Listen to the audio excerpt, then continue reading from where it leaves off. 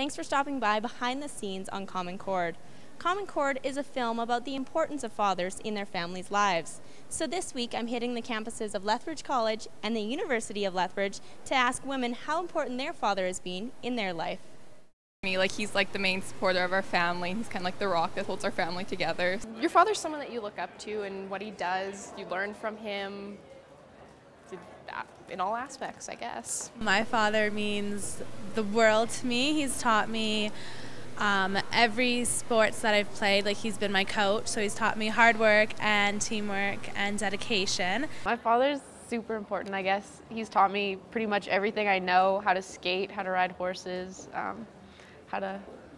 don't know, just everything. My dad's everything to me. My father means the world to me, and it might sound silly saying that, but without his encouragement and his guidance over my many years of making mistakes and building myself back up, I wouldn't have come to this university. I wouldn't be who I am today, and I know that no matter where I'm going, he's going to be there for me, and that really means a lot.